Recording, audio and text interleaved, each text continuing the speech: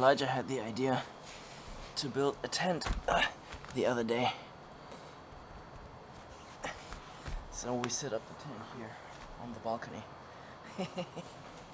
One of the reasons why I'm filming here in the tent is that I can have pretty much quietness and more of a calmness here.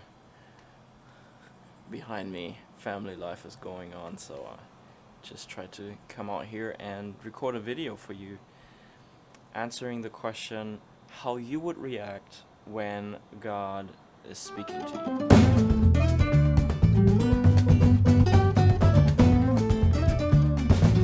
When I was reading my Bible yesterday, I was reading about Cain and Abel, and Cain killing his brother Abel after this whole giving sacrifice situation. Abel's giving his tithes, his first fruits to the Lord, and Cain is just giving an offering. God is rejecting Cain's offering and accepts Abel's offering. So Cain gets very angry, which is the first thing, and then God is telling him, hey, why are you angry? What's going on? Sin is at the door, don't sin. You should rule over the sin. Then Cain goes on to basically plan out the murder, get his brother out in the field where they are alone, and kills him. Of course, God knows. God calls Cain and says, hey, where's your brother? You know, what's going on?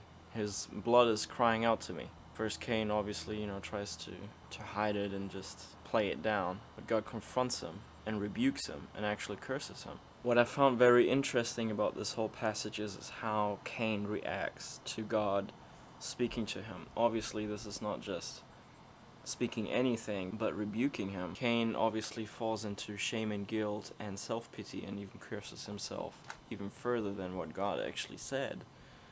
Says, oh, everyone should kill me, blah de blah. And God says, no, what I said is enough. No one should kill you. What I find interesting is Cain goes out from God's presence.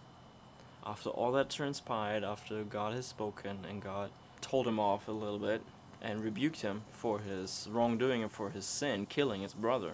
Cain, I can imagine Cain just feeling rejected by God and feeling all this shame and guilt and self-pity and all this stuff, and deciding to leave God's presence. So my question again is, how do you react when God rebukes you or God corrects you?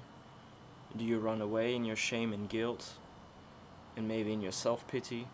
Do you leave God's presence or do you seek God's presence?